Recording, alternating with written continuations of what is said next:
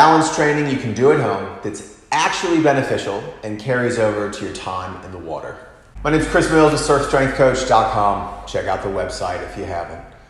Going to give you a bunch of balance training ideas today that are actually beneficial. So the whole surf fitness craze, balance training has kind of become a funny thing that is more circusy than actually beneficial. So I'm going to give you a brief bit of insight into what good balance training is. And if you want to skip that, just fast forward to the video where I show you the exercises. So what is balance training, right? It's the ability to maintain your center of gravity over a surface. And in our case, a surfboard is a moving surface. But a surfboard at speed is pretty stable, right? So you see a lot of stability ball stuff, which I'm a fan of when applied correctly. But you see a lot of balance training that is more circusy and doesn't necessarily improve the equilibrium or proprioceptive requirements we actually need as surfers. So people are investing time in exercises that, one, could be potentially dangerous, but two, don't really have an impact. So like I said, you're standing on top of a surfboard. That thing moving at speed is fairly stable, right? Where we need to be able to maintain our center of balance and regain our control and equilibrium is when we start going into maneuvers and start to lose it. Or for example, I'm walking the other day out of the shower, it's tiled floor, and I start to slip and I can catch myself, right? So think of, we were surfing a beach the other day. It'd been a couple weeks since I'd actually surfed since the COVID thing started. Came up out of a frontside turn, went too hard on the back foot, and the thing started to slip out from under me. And I was able to regain my center of balance over it. So regaining equilibrium, a tilting reflex essentially, of standing atop a moving surface and it starts to slide out, I'm able to regain. Or if you've ever had a paddling or wind and sprays blowing up your face, you can't see. So sight is a big strong part of the vestibular system. Vestibular, helping to maintain balance, right? Riding reflexes, equilibrium reflexes. So in that scenario, you don't have sight coming in. And so all you're relying on is proprioception and motor patterning to be able to land that drop, right? So we do have balance requirements, but often in the realm of surf fitness, it kind of becomes gimmicky and silly. And most people very often their best entry point is just single leg work, which I'm going to show you some today, some pistol squats, some single leg deadlifts, things of that nature, because that works on something called a riding reflex. And that's the ability to maintain your center of gravity over a stable surface, a non-moving stable surface. So we need that. And again, a surfboard at speed is pretty stable. But we also have a need for tilting reflexes, and that is our ability to maintain our center of gravity and balance over a moving surface. So think of being on a skateboard. In fact, you doing work at home on a skateboard is a great idea. Also, I highly advise to surfers start working on a slack line and play around on a slack line because A, it's a tilting reflex required because that is a moving surface, maintaining your center of gravity above that, but it does wonders for your kinesthetic awareness of your body.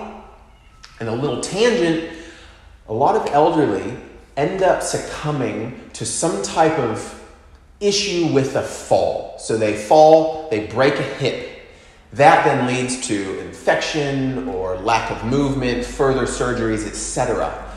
So if we, as a society, would work towards better balance training and stay involved in aspects like that and play, you could do some big positive effects in long-term health. So with that tangent aside, get on a Carver skateboard, get on any skateboard, learn to balance on stability balls even, and get on a slack line. So with all that said, we got riding reflexes, tilting reflexes. We need both as a surfer. We need to think critically about what we're doing and if it actually carries over. So without further ado, let's get into some movements you can work on at home that help improve your balance as a surfer.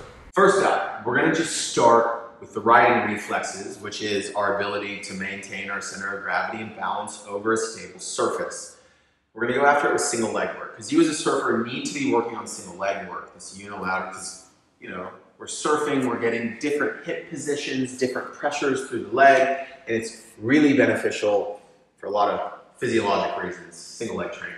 We're gonna start with just a good old basic single leg deadlift.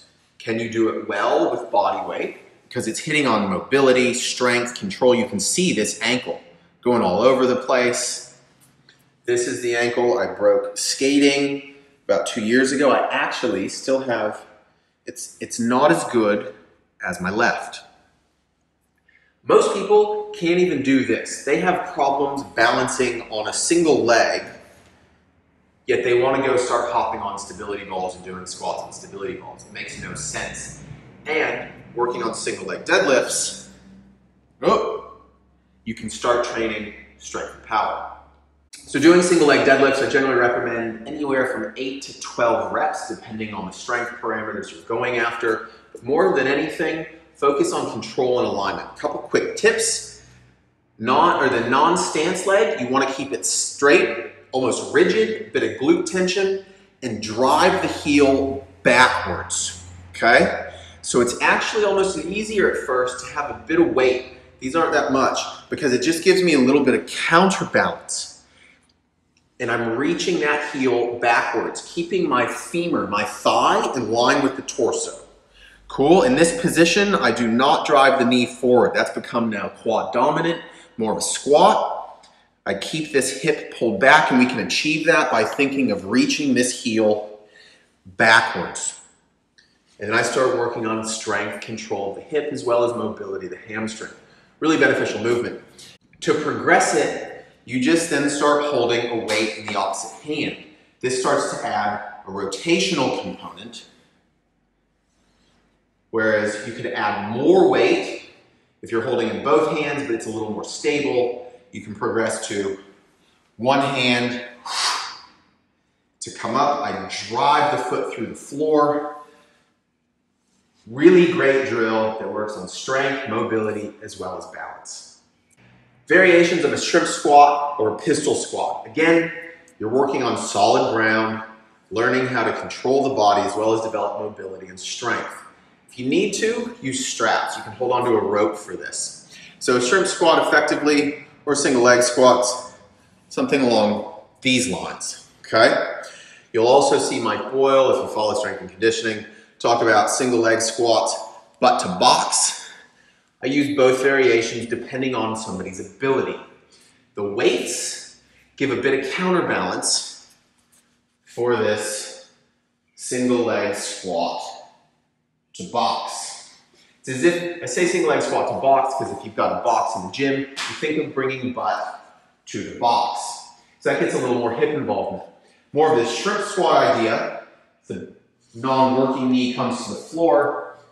There's a lot more knee involvement, so quadricep involvement, which isn't a bad thing, but you need really good range of motion through the ankle. Most people are restricted. They can't get their knee this far over the toes, so it's more relevant for them to go counterbalance, butt to box, or holding on to straps for a little bit of balance. So again, you can see the amount of proprioception and balance that's taking place. With my active athletes, what we'll work on, we'll get into the bottom position where they hold and they close their eyes.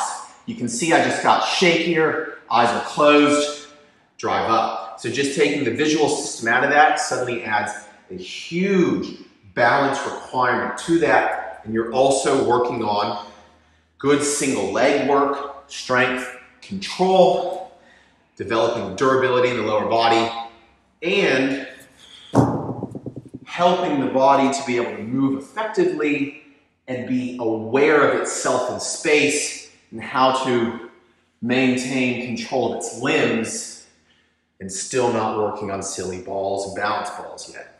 So now let's get to some unstable surface work. And again, we do have a requirement for a tilting reflex. That's us controlling our center of mass and equilibrium over a moving object. But most people at first are generally better getting their balance work from stable ground. If you're an intermediate surfer, you have an ability to maintain your balance on a surfboard. Your balance isn't the biggest lap in your overall athleticism. But I am a fan of unstable surface work. It's gotten kind of bastardized in modern training because people don't necessarily apply legitimate protocols to it. Get on a skateboard. Not only are they fun in training multiple aspects of proprioception, coordination, balance, etc., but you can really start to work on skill. Starting to work on the rotation, the twisting, figuring out how rotation of eyes, head, shoulders, hands influences the rail. So again, not only is it fun, but there is some carryover to your time in the water. Take caution with this next exercise. I'm not responsible for you breaking yourself. Balance pipes. I got introduced to this by the work of Speed Sport, McPherson, legitimate training protocols. This is really working on intrinsic foot control as well as proprioception, right? And it's also likely having an effect on reflexes, the whole afferent and efferent information to the nervous system. So your body's ability to sense information and then immediately react. PVC pipes. It takes a while for me to get athletes to the point where they're really, really good with these. I'm on a yoga mat. You need to start with this on grass or in sand or with these cut in half. And we start doing work on top of PVC pipes. Because again, the amount of information processing going from foot to spinal cord to brain, this whole CNS system, my body, all the proprioception coming out of the muscles, and the ligaments and tendons within the foot construct, right? There's a huge amount of information coming up and out to the nervous system. So, am I working on balance? Yeah. Am I working on my body's ability to sense itself in space and reorient and correct? Yeah, absolutely.